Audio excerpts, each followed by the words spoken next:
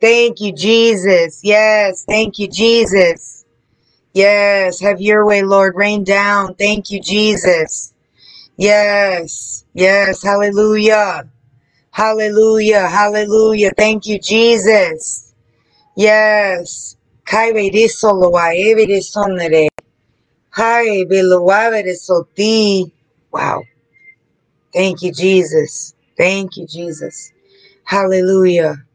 Hallelujah. Praise you, Lord.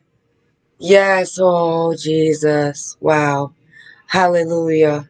Hello, everyone. I tell you what, the fire and the Spirit of God is coming to hit you in a new way. Yes. Wow. Yes. I am prophesying that to you right now. The Spirit and the fire of God are going to come and hit you in a new way. This is happening. It's coming to hit you in a new way. You just need to receive it. Yes, because God is doing something very powerful.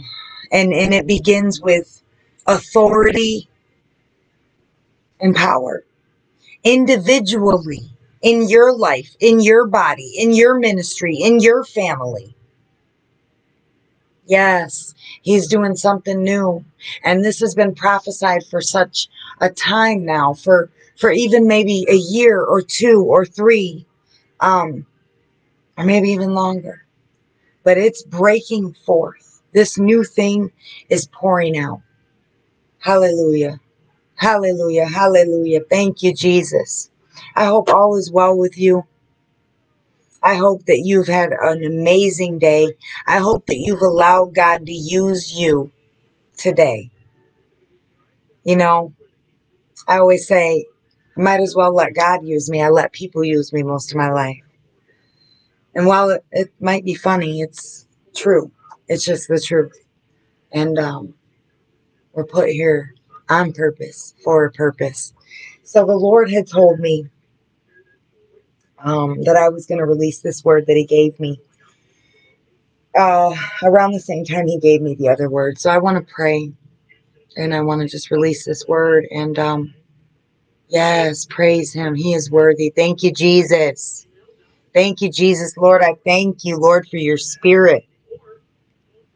I thank you, Lord, for your anointing. I thank you, Jesus, for who you are, Lord. That you are the anointed one, that you are the Son of God, that you are God in the flesh. And I thank you that you never leave us, that you never fail, that you're always right there, Lord, that you're raising up an army of mighty warriors that know you, Lord, that know you, Lord, that know you, Lord, and only want to know you more. Lord, give us more. Lord, there's always more. Give us more. Give us more, Lord. Give us more. Yes. And Jesus, I thank you for this. I thank you that you use me, Lord. I thank you that you use me, Lord. I thank you for giving me this word. I thank you that you trust me, Jesus. Yes, I thank you, Jesus. Or whatever it is you want to say to your people, Lord, here I am. Use me, but remove me.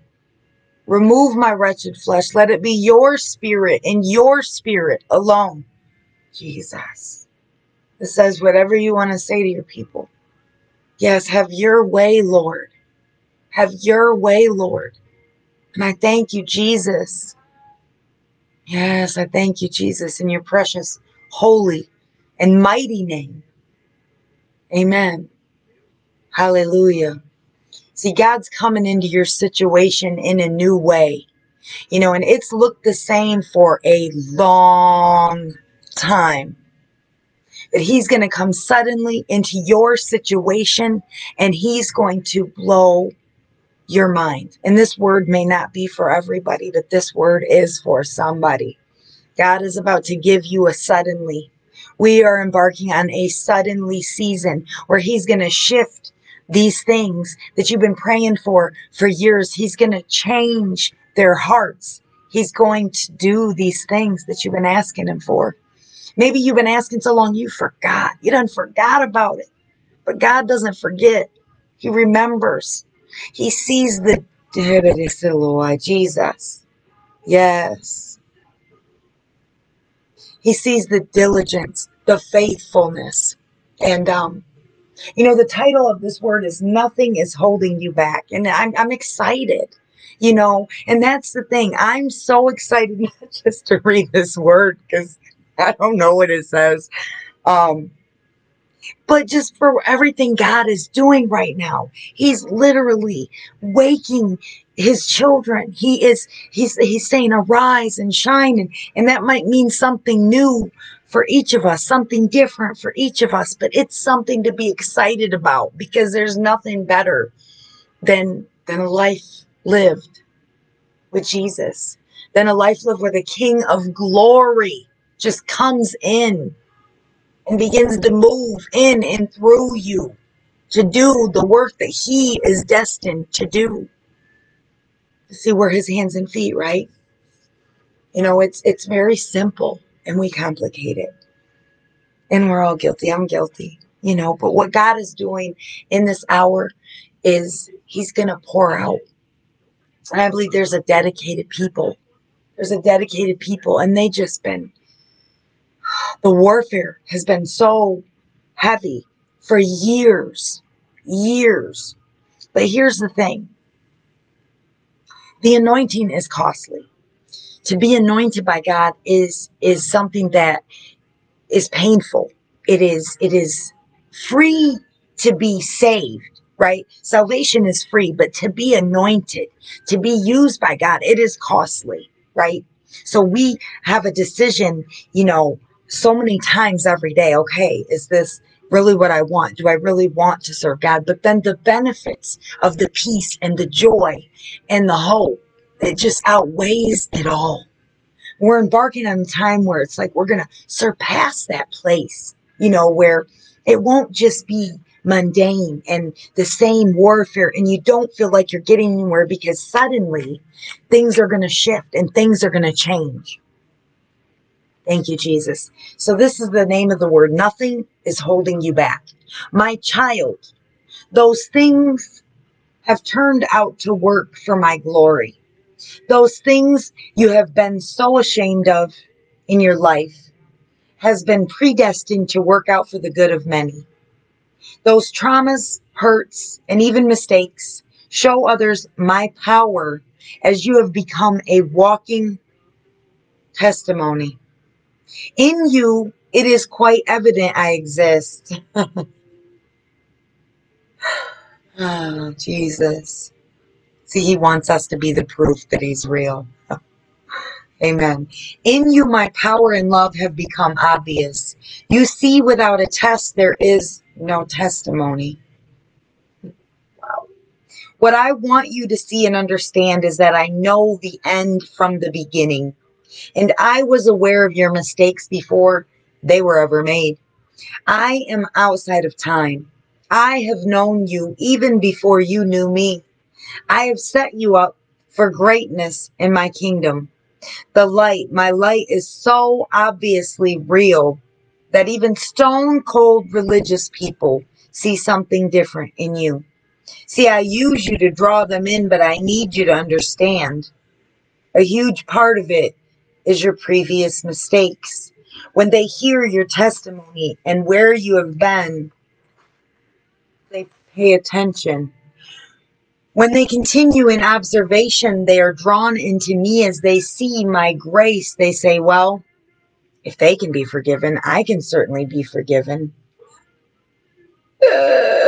All those things have turned around to be a tool I use to draw even the non-believers in. You must understand, you have been positioned for greatness from the foundations of the world.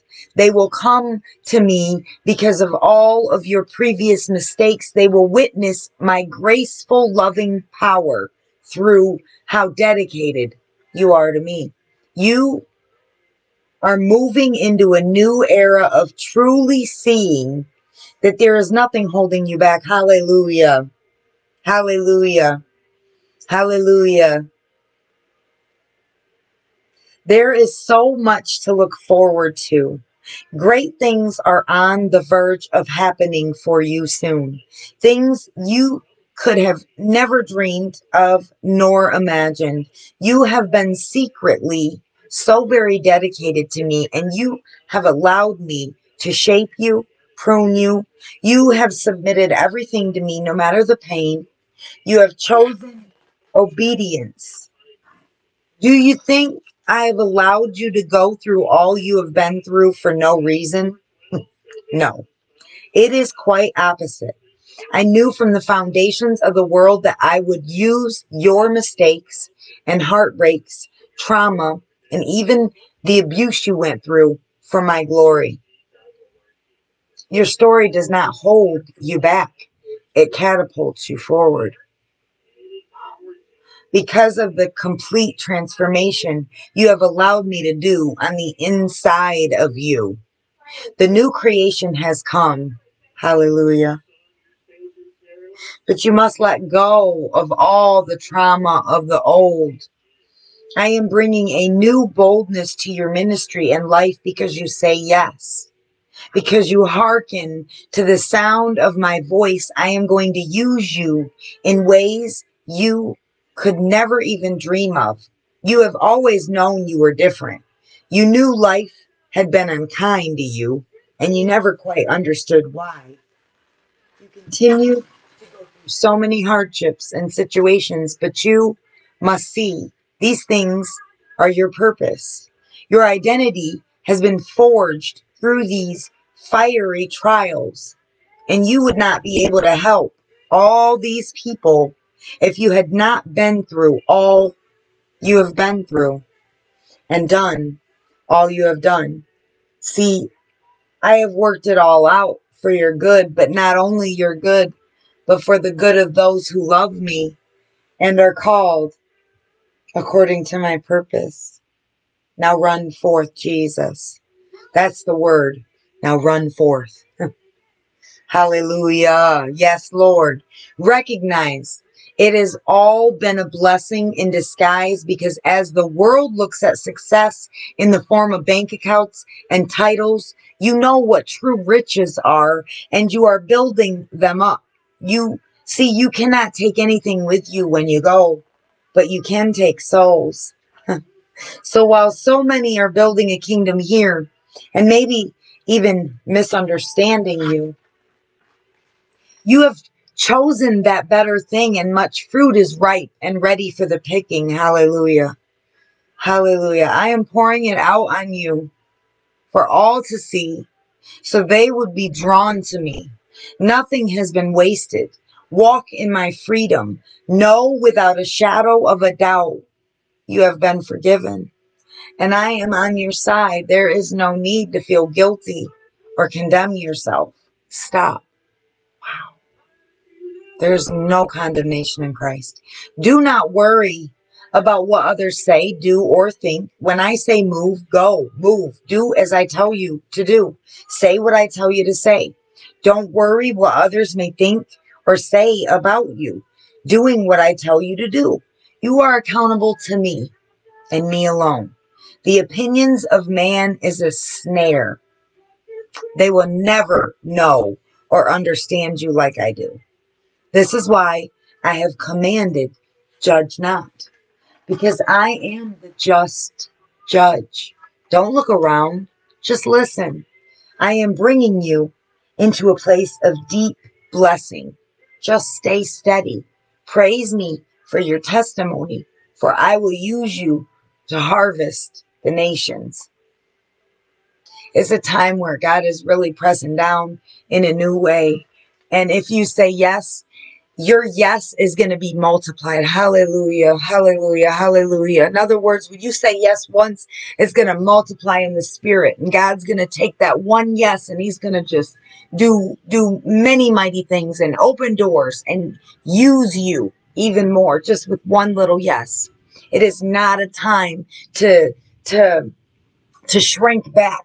It is not a time to be pushed back by Satan. It is not a time to be afraid of what you don't know, or be afraid of what might happen, or be afraid of, being rejected, or be afraid. It's not time to cower down. It's time to push forward. Yes, Lord. I am almost done. So, Mark 10. Assuredly, 10 and 29, assuredly I say to you, there is no one who has left house, or brothers, or sisters, or father, or mother, or wife, or children, or lands, for my sake and the gospel's, who shall not receive 100-fold now in this time, houses, and brothers, and sisters, and mothers, and children, and lands, with persecutions, and in the age to come eternal life. But many who are first will be last, and the last first.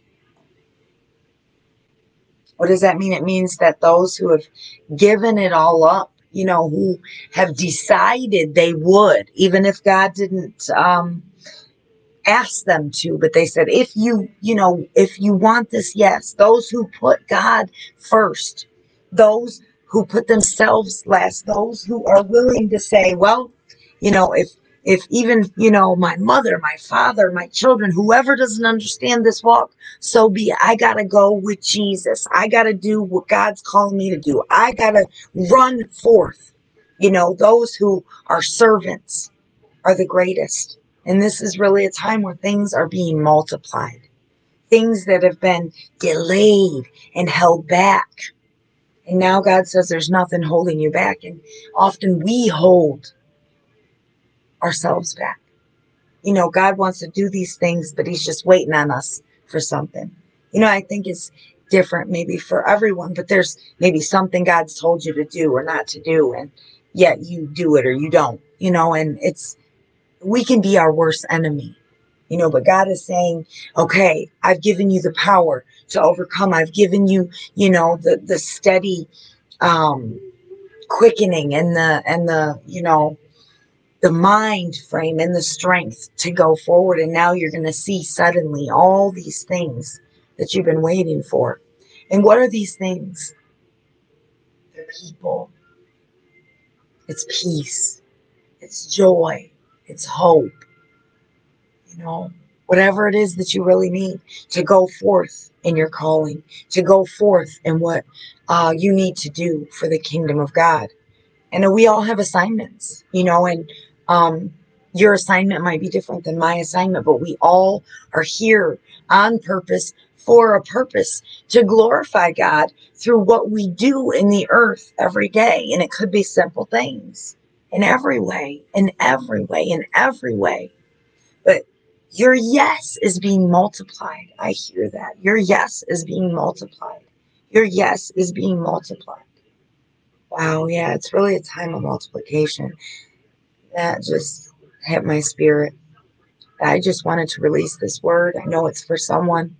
I believe it's for many. I believe that God just has a way of doing things where he kills multiple birds with one stone, right? As the saying goes. He blesses more than one person at a time. He's God. He's all knowing. He is amazing. He is amazing. Thank you, Jesus. Just his presence. Just his presence is the blessing. Just having him right here is the blessing, but he's willing to give more. That's the time that many of you are in, the more, the go forward. And it is definitely not a time to shrink back or be afraid of the unknown. Do what God's telling you to do, and don't be afraid of their face. Don't be afraid of what you see. Don't worry about the lies of the enemy. Don't worry about how they're plotting and they're sowing discord and this and that, because God has a way of turning it all around. We just have to be still. He fights for us. Yes, thank you, Jesus. I love you all. I pray this bless someone. Just Focus on Jesus. Stay in your word. You know, he is the word. Get to know him even more. It's my prayer for all of you, for me, for all that's freedom, that's joy, that's peace. Be blessed. Thank you, Jesus.